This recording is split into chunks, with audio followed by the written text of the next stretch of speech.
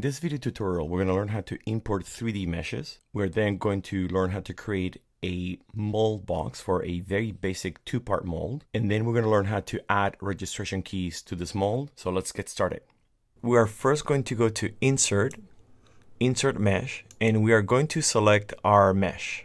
Notice that you can bring 3MF, OBJs, and STLs. This happens to be an OBJ, so I'm going to click on Open. First thing that I'm going to do is I'm going to rotate it.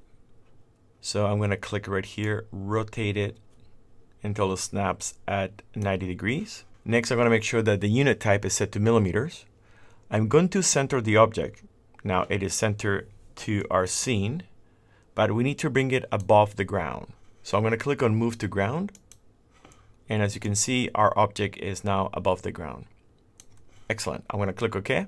And next, we are going to create the mold box. Next, we are going to move this little guy up a little bit so that when we create our mold box, we have some room below this. So let's go to our bodies right here. I'm going to select this object right here, right mouse button, and I'm going to go to Move and Copy. And what I'm going to do is I'm just going to move it up about 10 millimeters. I'm going to type in 10. I'm going to hit OK, and there you have it. So if we go back to our default view, what I'm going to do now is I'm going to go to Create a Sketch. Now I need to select a plane. I'm going to select the ground plane. It's going to take me to my top view. And what I'm going to do, I'm going to create a 2-point rectangle. So I'm just going to click anywhere from one point to another point. It really doesn't matter for now. And I'm going to click on Finish Sketch, because I want to show you that if you want to change the size of this box, we can go to our sketches. We can go right mouse button on the sketch one and go to Edit Sketch. And then what we can do is we can select these points right here. And as long as in the grid and snap sections, we have snap to grid, what we can do is we can change the size of our grid like so by moving it to these points right here. Perfect. So I'm going to eyeball this, make sure that I have the same distance all the way around. I'm going to click on Finish Sketch. And now what I'm going to do is I'm going to select this sketch right here. I'm going to go to Create, and I'm going to go to Extrude. Now, when I extrude this right here, as soon as I get to the top of my character, I'm going to add 10 millimeters. So instead of 147, I'm going to type in 157. Perfect. And I'm going to hit OK, and there you have it. If I hover over the character, you'll notice that in all of my views, we can see that this little guy right here is going to fit inside of our mold. Next, what I'm going to do is I'm going to create a hole so I can pour the plastic inside of the mold. All right, next we're going to create a funnel at the very top of our mold so that we can pour the material once the mold is made. Okay, so I'm going to go to Create Sketch. I'm going to select the top of our object. We're going to zoom in. And I'm going to create a center diameter circle. I'm going to click in the middle. And I'm going to make this pretty big. I'm going to go to 40 millimeters. I'm going to type in 40, hit Enter. I'm going to click on Finish Sketch. I'm going to rotate our camera. And let's zoom in right here. And now I'm going to select the sketch. I'm going to go to Create Extrude. I'm going to push it down until we see the object right there.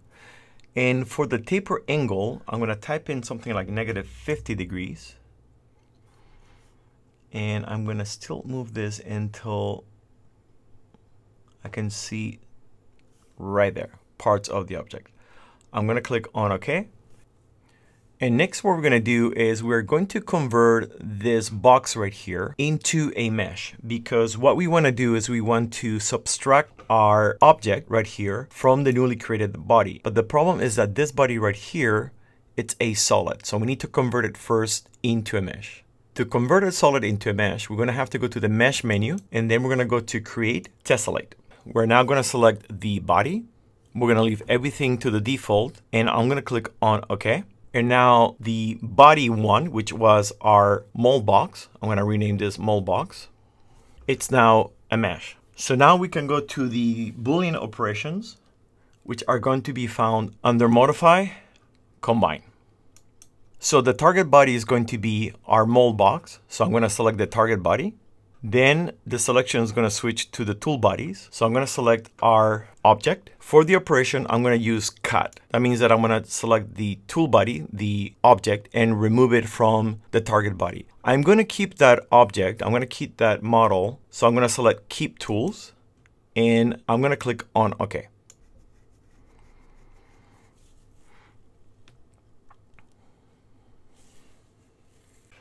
Next, I'm going to change my view on the display settings, visual styles. I'm going to go to shaded, and you will notice that you have the mold box and the object. So I'm going to hide the object real quick, and we're going to go to inspect, section analysis. I'm going to select this plane right here, and I'm going to flip my selection. And as you can see, as we move, we can notice that the inside of this mold right here is now hollowed with the shape of our object. I'm going to click on OK. And to disable this analysis, we can go to the analysis folder in our browser and we can turn it off, or we can turn off multiple analysis if we have. And next, what we're going to do is we're going to split our mold in half. So to split this mold in half, we're going to go to modify and we're going to go to plane cut. First, select the body. Then it's going to ask you to select a cut plane. And I'm going to select this plane right here. And here's our preview. For type, I'm going to select split body. And for fill type, I'm going to select uniform. Let's hit OK. And now you will notice that you have two parts to your mold. We can rename these parts.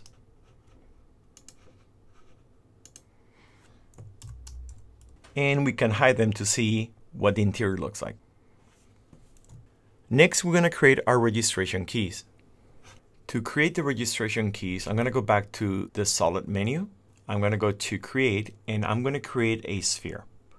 I'm going to select this plane right here because it's the same plane as the object.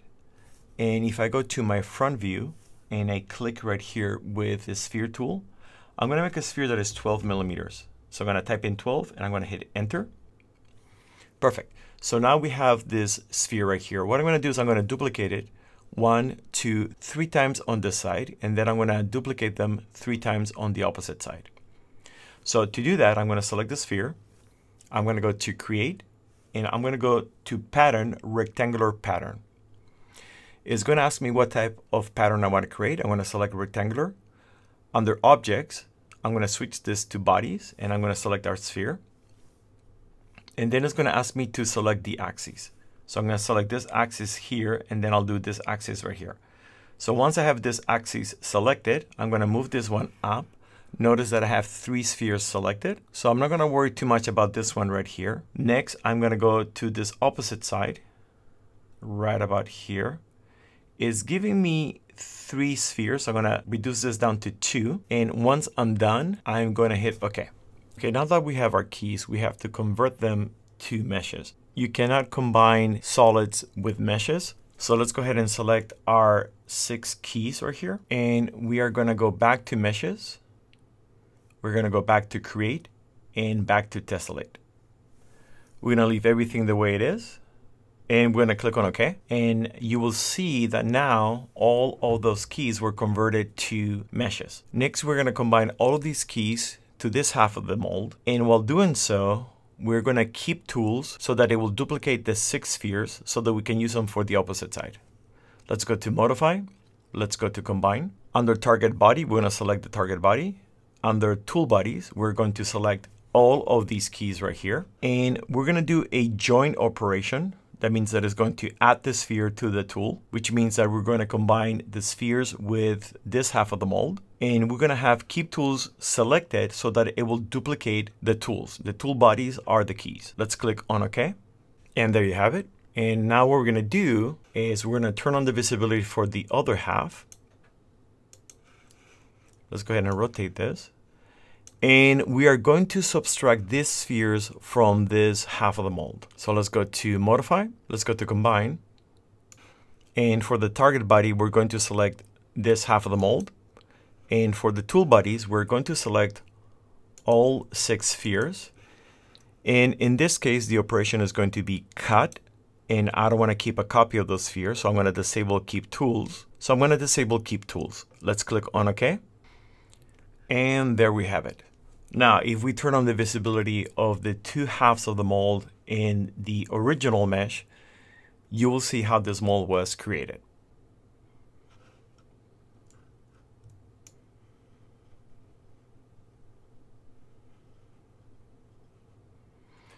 And there you have it.